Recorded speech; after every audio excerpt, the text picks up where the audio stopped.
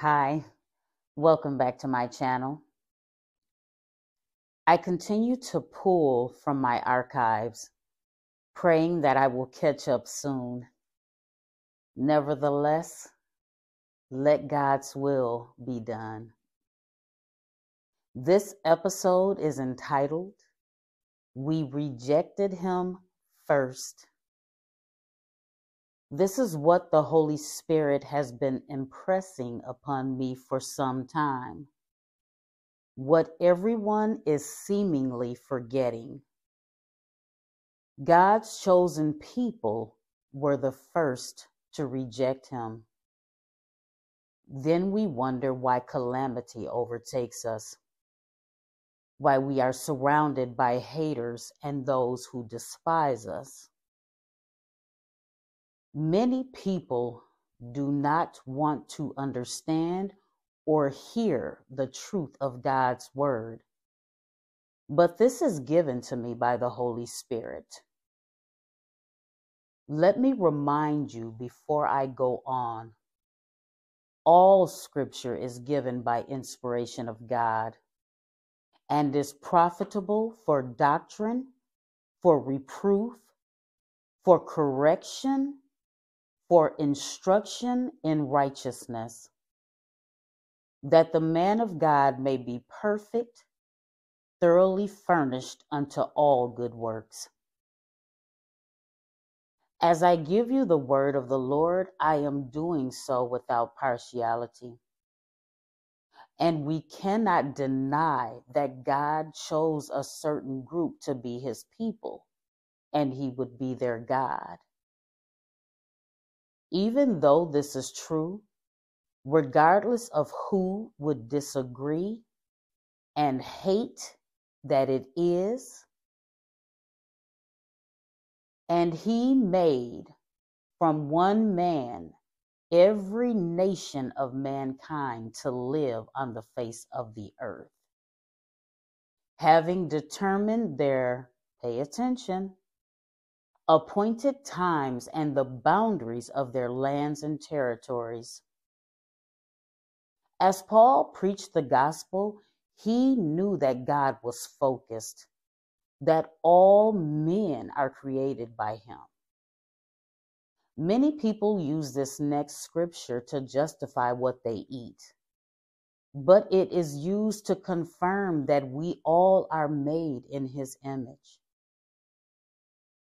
And he became very hungry and would have eaten, but while they made ready, he fell into a trance and saw heaven opened and a certain vessel descending unto him, as it had been a great sheet knit at the four corners, and let down to the earth, wherein were all manners of four-footed beasts of the earth, and wild beasts and creeping things, and fowls of the air. And there came a voice to him, Rise, Peter, kill and eat.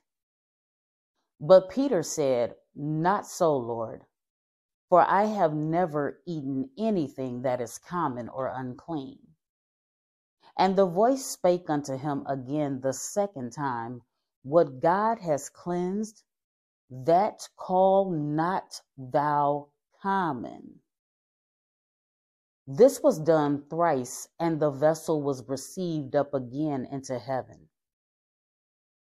Let me reiterate that many use this verse to justify their food choices, which is confirmed also in Scripture. But here God was sending men to Peter that he normally would not have associated with. God had a bigger plan that was later revealed to Peter. Then Peter opened his mouth and said, Of a truth, I perceive that God is no respecter of persons, but in every nation, he that, now pay attention, feareth him and worketh righteousness is accepted of him. As I read the word of the Lord, knowing who I am in God, being fully aware that we chose to reject him. We chose to have Jesus crucified. We were the first to murder, commit idolatry, forsake the laws, and every other sin that has been committed on this earth after knowing the truth. When the Holy Ghost began revealing this to me, it was a bitter pill to swallow, because we like to rationalize that the evils perpetuated against us were the fault of others. And even though they who are not of God will face judgment for the crimes and injustices against God's people as a whole, we must accept the accountability that we were the forerunners in these acts, forsaking God's laws as given directly to us, perpetuating sin and hate against one another, against our own brothers and sisters. Then we sit back and wonder why we have reaped the consequences of our rejection of the Most High.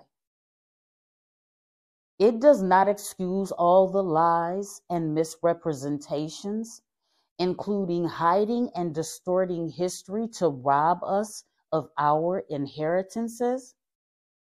So I will instill this reminder, and please know that this applies to those who may be by blood, which is even more treacherous, and those who are truly not.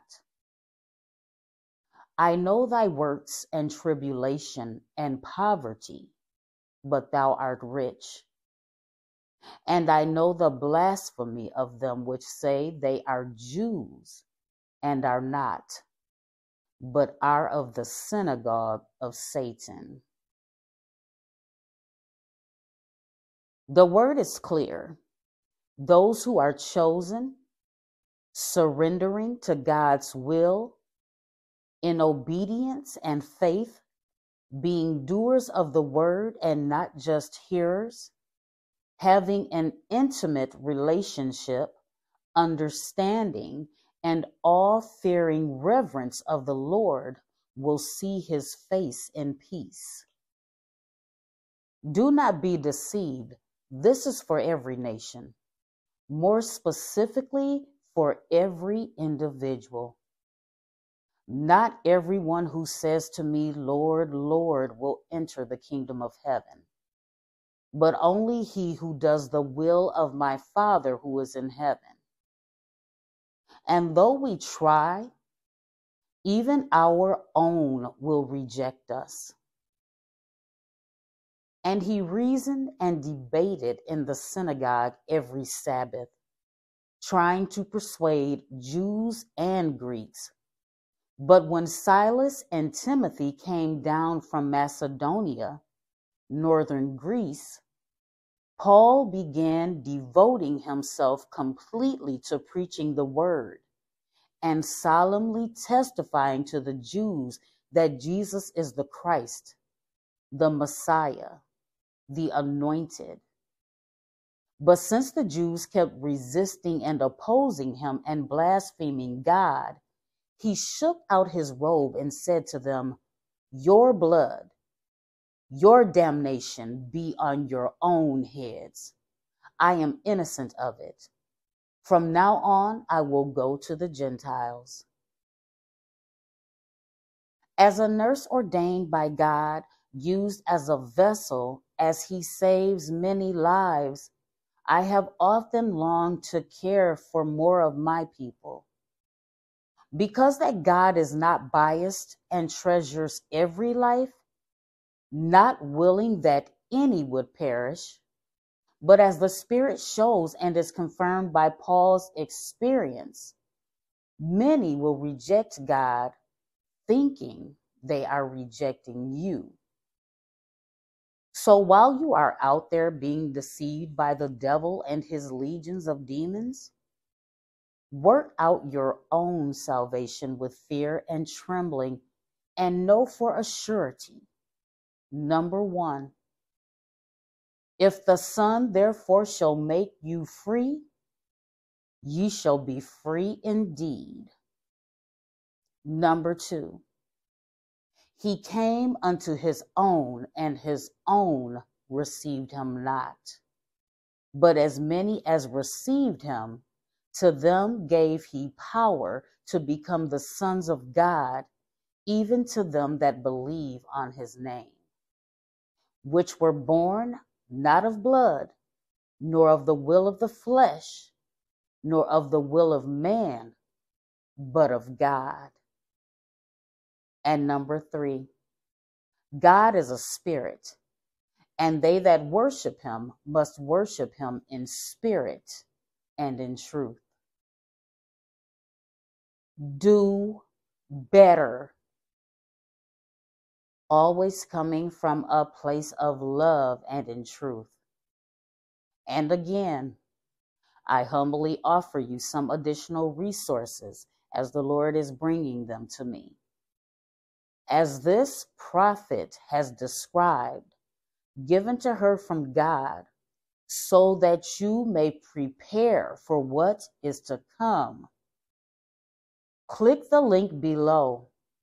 The end times are upon us, and because of my love for the Lord and my family and for you, and the great sorrow that I feel as I see those around me walking in oblivious darkness, I feel compelled to provide celestial teachings to you. So I will be including links to the Master's Voice Prophecy blog here and at BenevolentWoman.com.